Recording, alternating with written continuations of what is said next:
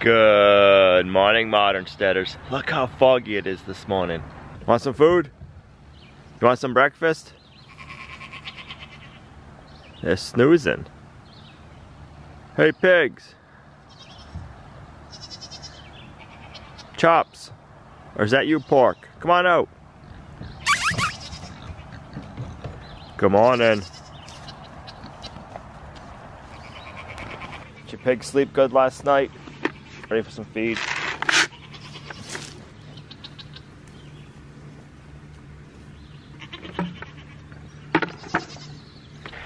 Now those are two happy pigs.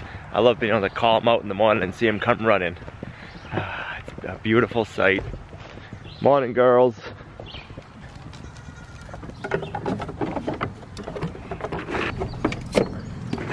You know you're all gonna get fed.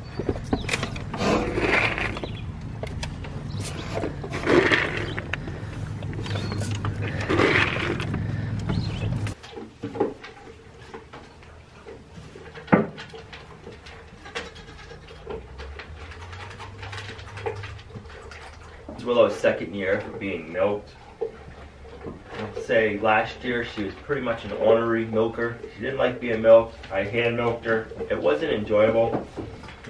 This year when it was time to milk her again, it was the same. Found the hand milking design on the internet and I decided to try it. And it has made milking Willow a lot more pleasurable. It's making her a lot better in the milking stand.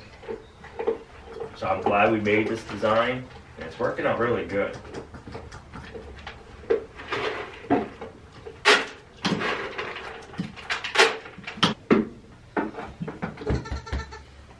Thank you, Willow. I think we still got more food in there to finish up.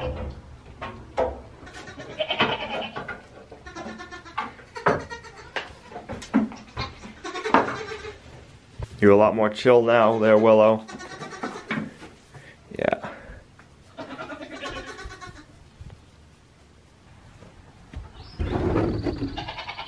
Good morning, kiddos. Come on out. You got plenty of water in there, I see still. You're not supposed to stand on the food there.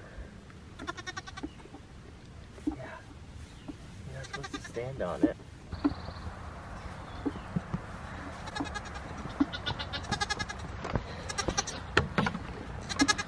Morning, mister. You want to say good morning to YouTube? I milked Willow last night for the first time, and we got 2 cups of milk. So that means we're getting 4 cups a day, or just over. That's awesome, guys. That's 1 quart of milk a day from our goat. Something about that just feels good. It's nice being able to sit down eating a lot of the food from your own homestead, but now to have our own milk to go with it, it just tops it right off. Look at that. Morning, CWC.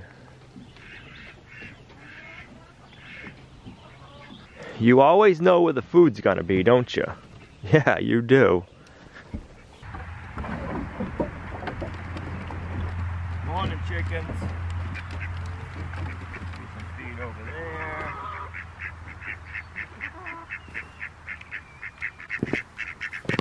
Moose, go eat some grain. That little dude's got, you better not keep that up.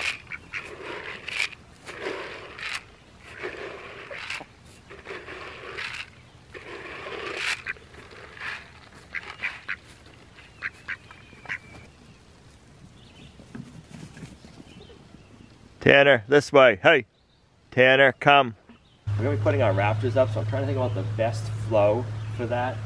I think if I use the ladder inside the barn stalls and then just keep moving it, if I put the roll around staging on the outside, we can kind of just work the rafter ends on the outside from the staging. And I think that's going to be the best, quickest way to do this. I'm going to be using our framing nail gun today with some 16 penny framing nails. Let's get this started.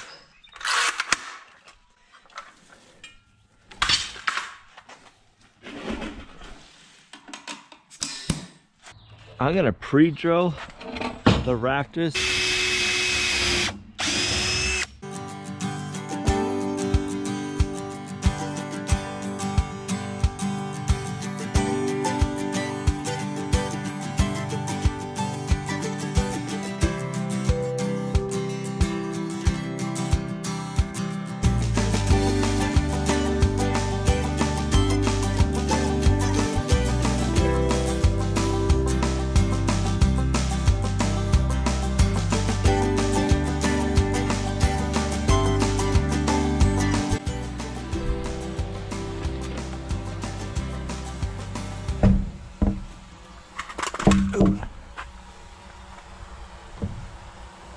All right, let's grab screws and the drill. Get that first one set. All right, let's get this one flush on the outside. We got a ledger board to sit it on at first to hold it in place.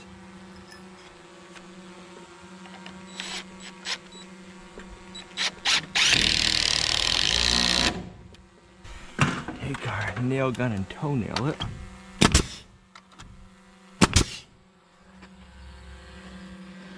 Nice.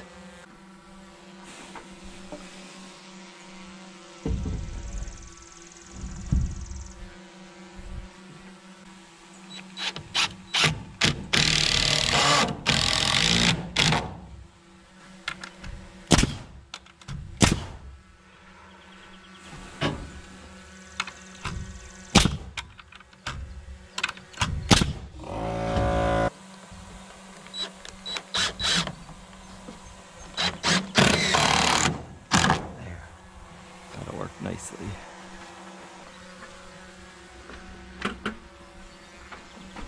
So we got our layouts on the 4x4 post, and we also have a layout here on our 2x8 ledger.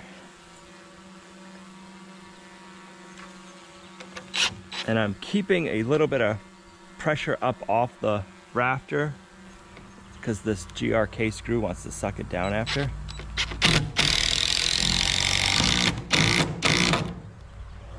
There, I like that. There.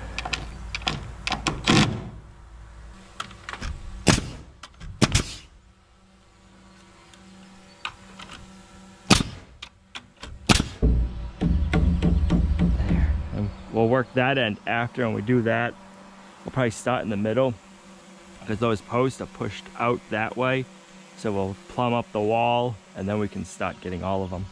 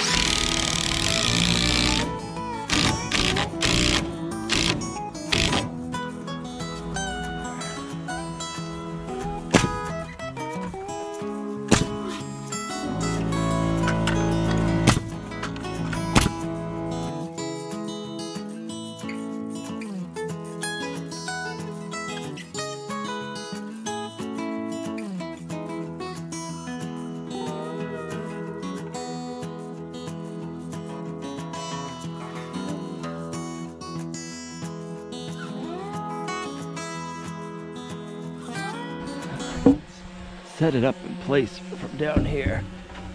It'd be easier. Move our ladder this way. There we go.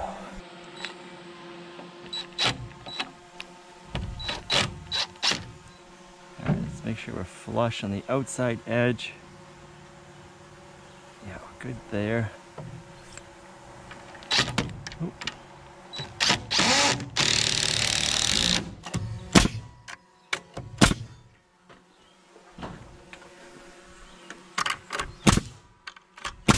Nice. Oh, let's take out the ledger board before we forget. I almost did.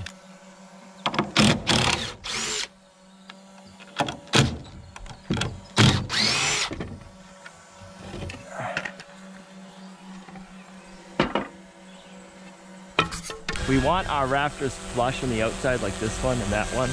And in the center, this wall is not plumb, it's kicked out quite a bit. You can see all the rafters setting back off it.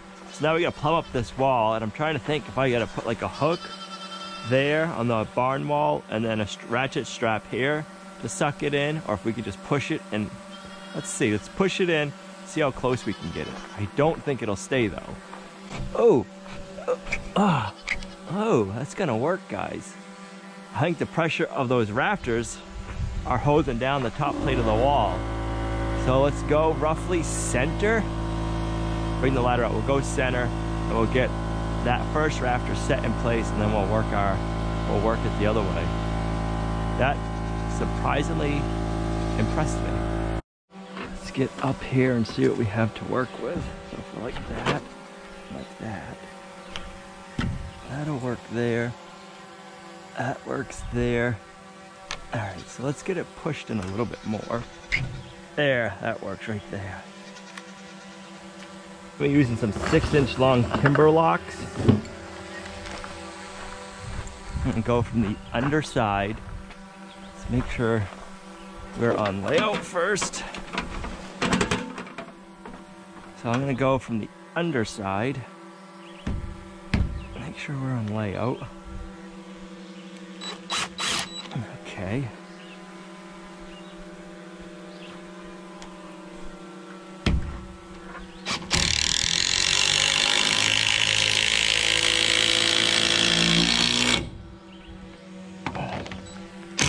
I like that. Oh yeah. All right, let's check this for plumb. I really enjoy using these timber locks and the GRK screws, because if we need to take anything out or fix it, we can.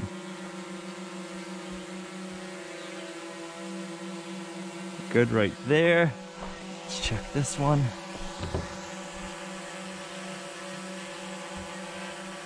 This one's saying it's gonna go in a smidge more. Let's check that. Let's make sure these are on layout. I checked the wall, it's all nice and plumb, and it's nice and straight going down it. We have a few longer tail rafters, we'll have to cut them back after. We'll run a string and figure out what we need to do.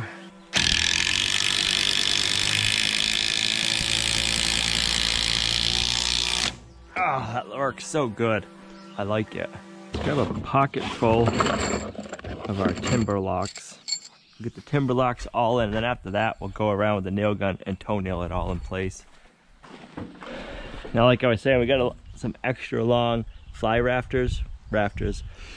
I plumbed up if I kept the top of this 4x4 plate even with all the rafters, it had a bow in it. If I level up the 4x4 posts, this is how it falls. If you look down the post, it's nice and straight, but now some of the rafters are long. I did notice that looking down the side of the barn, once I put that ledger board on, the barn kind of had a little wave to it. So that ledger board, everything being rough sawn lumber, is not always the same dimension. And that's why they plane the lumber nowadays, to get it to the same dimension. So by having the tail rafters overhang, that's straightening out that bow, and now we'll correct it later on. Working with wood, whether it's rough sawn or not, you always have to correct issues.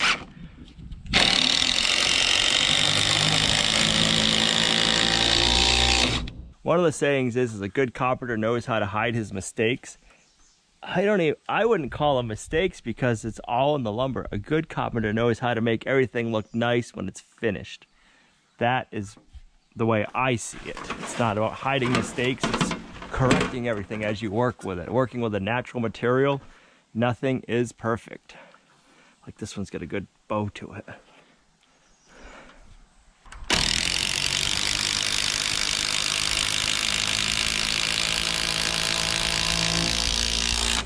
Okay. Let's do it like this on this one.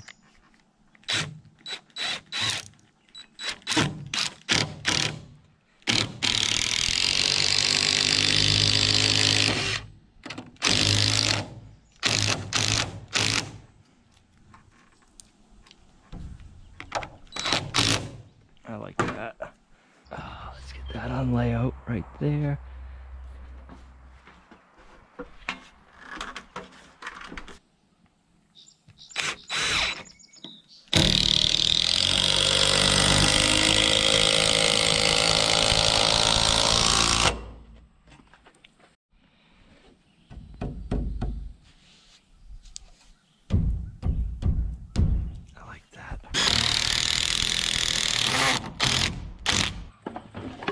Let's get this one toenailed in place.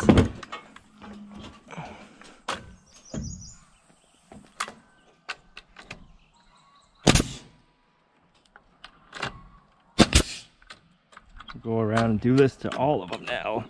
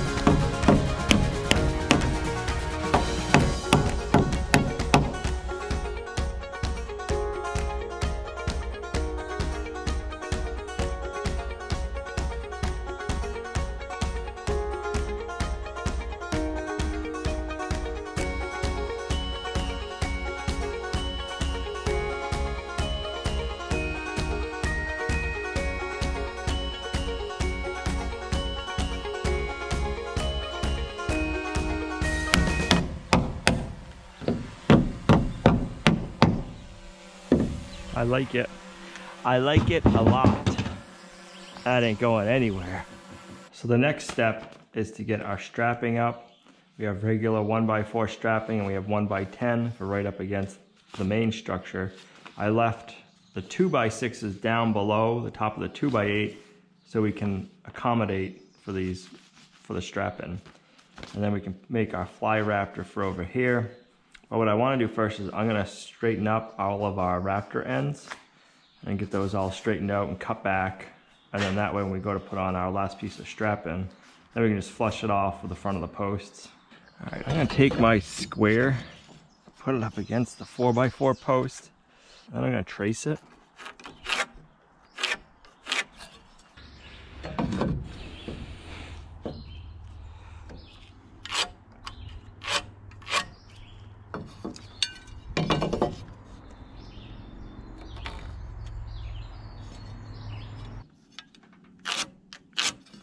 All right, I'm gonna go through, finish marking the last 1, 2, 3, 4, 5, 6 more, and then I'll be right back.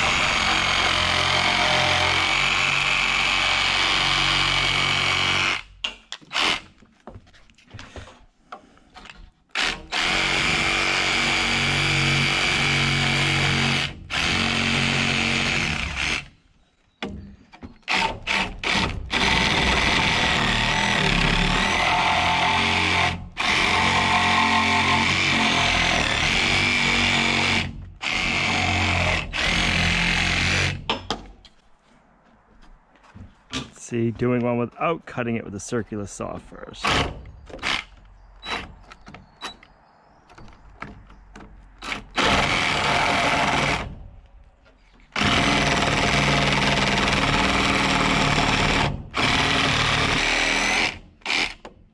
Yeah, both the same. My least favorite tool to use is a Sawzall. It just shakes your hands and makes everything itchy. Like right here is itchy now.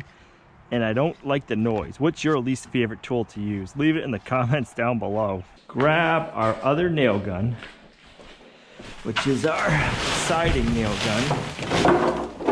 We'll use the ring shank nails that are in a coil. And the reason why I like using these is the gun holds more. If you use it in the stick nail gun, you're changing the nails more often. All right, let's find our other strap in. So we got these two. I'm assuming these are for our fly rafters. That's gonna be for our fly rafter. And then we have 104, 14, 40. 104, 14, 40. 104, 14, 40. 104, 14, 40. So my guess is this whole pile is what we're gonna be using. All right, let's get our 3 pieces up that we first need.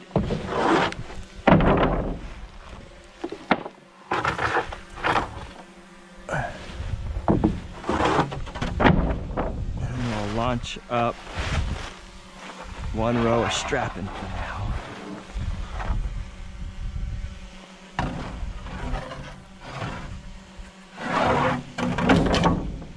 One,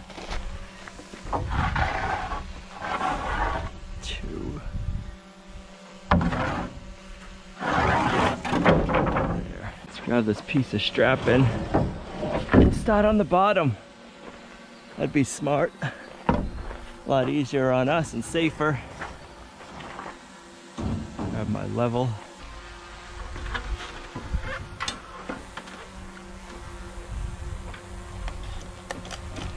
Oh, here we go.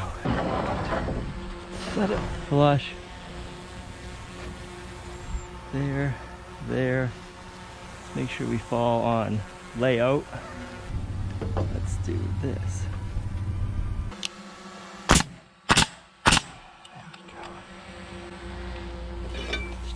Here. That's good.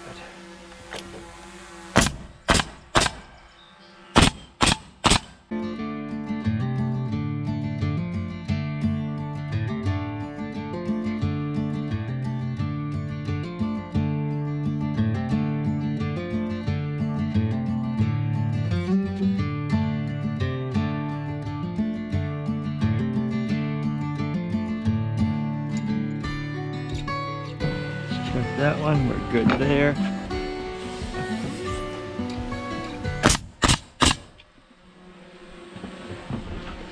Put our shorty in the middle on this first one.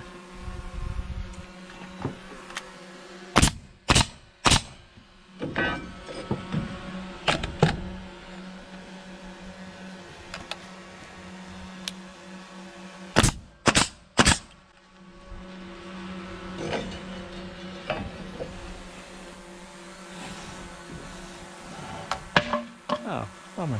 All right.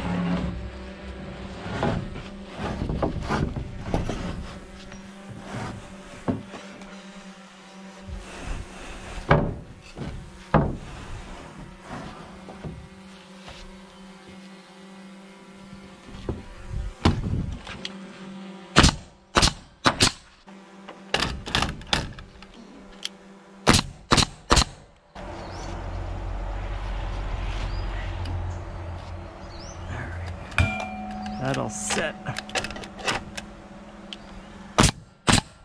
Our last piece, the first piece where it needs to be.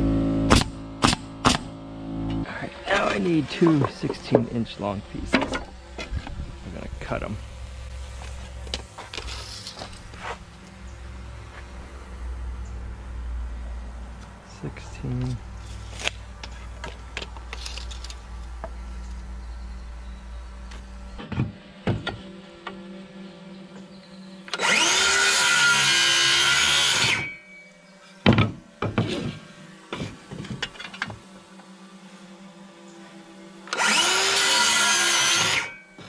Alright, that'll be our spacing from now on.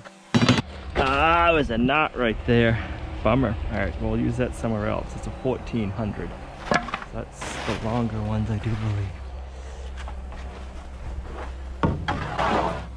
Yeah, 1400. Alright, so we want 20 inches on center. We got 16-inch spacers.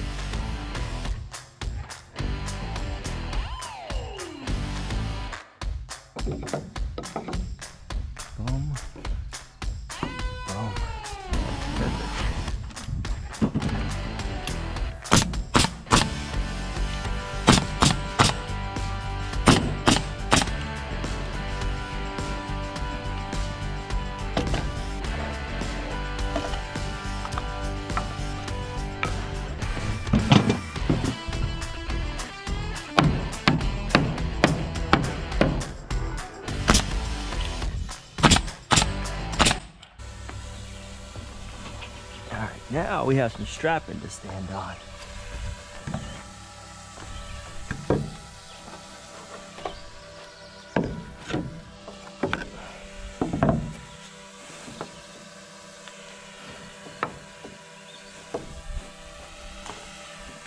Here we go.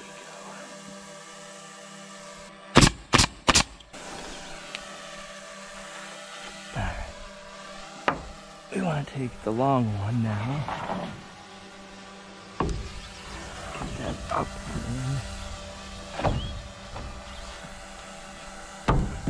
There.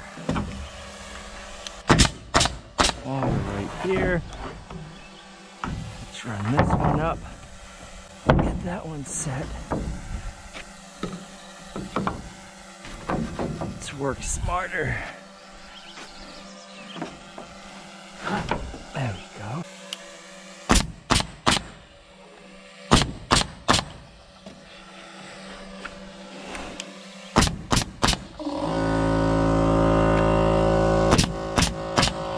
Let's run this one up. Get it flush. That looks nice there.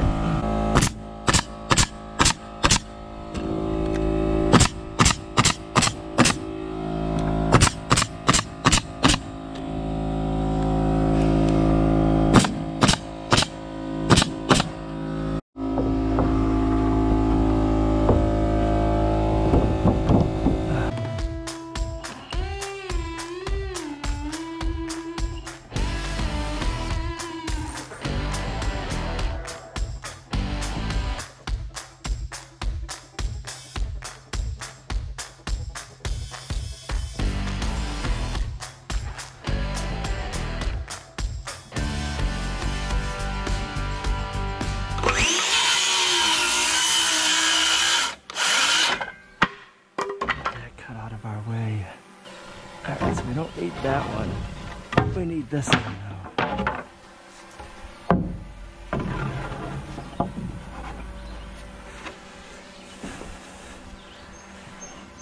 There.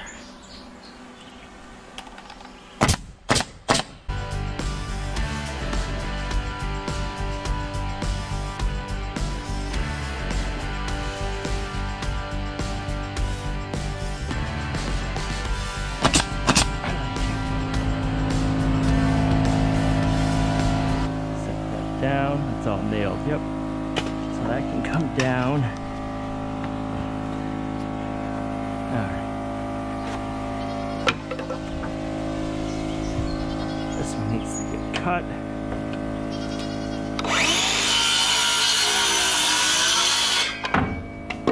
Booyah! Whew! Whew! It's a warm one today.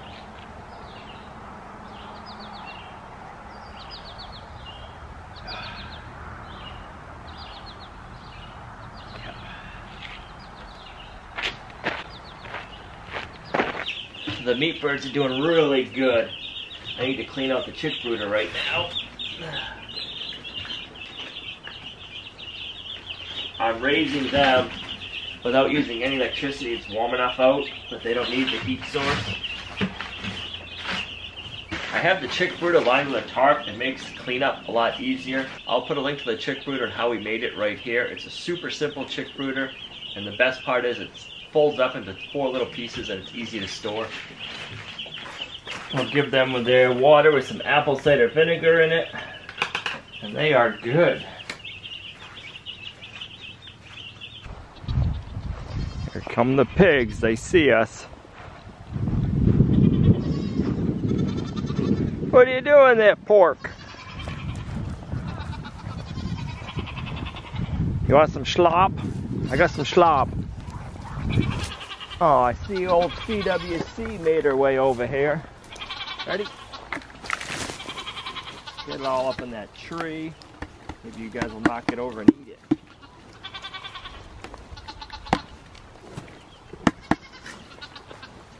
They're really loving that.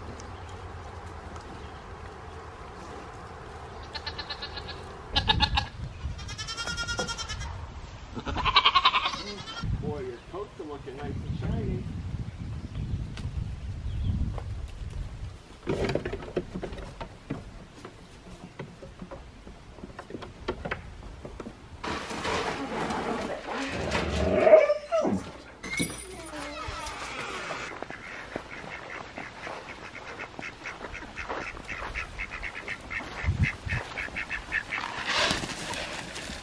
that was a fail. What do you think? You can just get the grain from this side? No. There you go. But I normally do it that way, and this time it didn't get in the fence. How many eggs you thinking? 20. 20? Well, if we got a broody hen sitting in here again. Yep. Missy Moose is gonna be mad at you. 2, 4, 6, Oh. 7, 9. How many she sitting on? How many you got? Come on. Probably a lot. Come on. Go. Wait. 11. 11, 13, 15. 15. And 1 broody chicken. Is there little cucumbers coming? I saw zucchini, I think. I don't know if I saw any. You got flowers. Look at all the cucumber flowers. Some more there. Over here. And I saw a couple back there.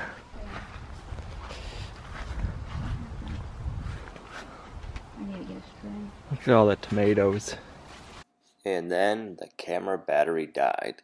There was a lot of green tomatoes out there on those tomato plants. Oh, I can't wait till they start ripening up and we get to have the first tomato off of our tomato plants. We put the tomatoes in the greenhouse this year because last year, with all the rain we kept getting, we'd get like 2 to 3 inches of rain in like an hour.